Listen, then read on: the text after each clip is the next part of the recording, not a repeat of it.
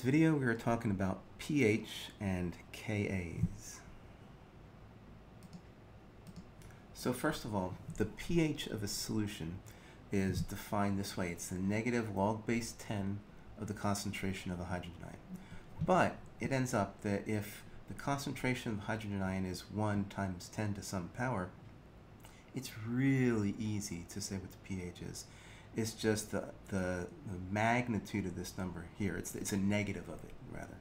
So if it's 1 times 10 to the minus 8, pH is equal to 8. If it's 1 times 10 to the minus 7th, it's 7. Now if it's somewhere between 1 times 10 to the minus 8th and 1 times 10 to the minus 7th, let's say 5 times 10 to the minus 7th, it's going to have a pH between 7 and 8. If the concentration of hydrogen ion is 1 times 10 to the minus 4th, the pH is 4. Easy as that. The normal pH range that you see in chemistry is between 1 and 14. To give you an idea, human blood, its pH should be about 7.4, 7.36 for venous blood, 7.41 for arterial blood. So we say that because that's a little bit above 7, 7 is neutral.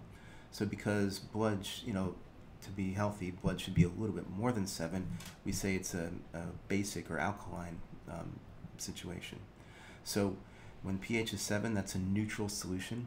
And what that means is there are the same number of hydrogen ions and hydroxide ions in that solution. They exactly balance each other out. It's neutral.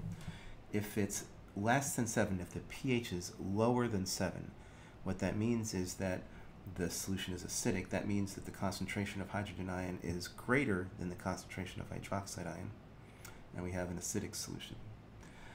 If the pH is greater than 7, then it's basic. So for example, if the pH of a solution is 4, that's an acidic solution because it's less than 7. If the pH is equal to 9, it's a basic solution because pH is greater than 9.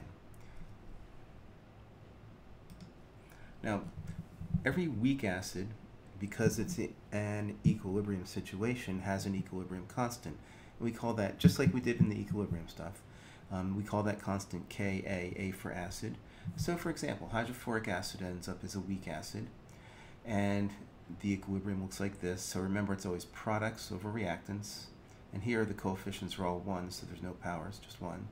And so it's just the hydrogen ion concentration times the fluoride ion concentration over the concentration of hydrofluoric acid at equilibrium. Now, really the only thing you guys need to know about Ka is at this point is that the bigger the Ka is, the larger that number, the stronger the acid. So larger Ka means a stronger acid. These are all weak acids, but they're relatively speaking. We can have stronger acids and weaker acids that we still classify as, in general, weak acids. So just remember, the bigger Ka is, the stronger the acid, and the smaller Ka is, the weaker the acid. So for example, let's say we're comparing two acids, nitrous acid, HNO2, whose Ka is, and the only way you'd know this, by the way, is somebody told you or you looked it up. You don't have to know any of these numbers. Ka, it just ends up that for nitrous acid, Ka is 4.5 times 10 to the minus 4th. Now, hydrocyanic acid, its Ka is 4.9 times 10 to the minus 10th. Well, which is a stronger acid? Nitrous acid is, because 4.5 times 10 to the minus 4th is a bigger number than 4.9 times 10 to the minus 10, right? So this is going to have a pH between 4 and 5. This will have a pH between 10 and 11, right? So this is a stronger acid. That's what you need to know.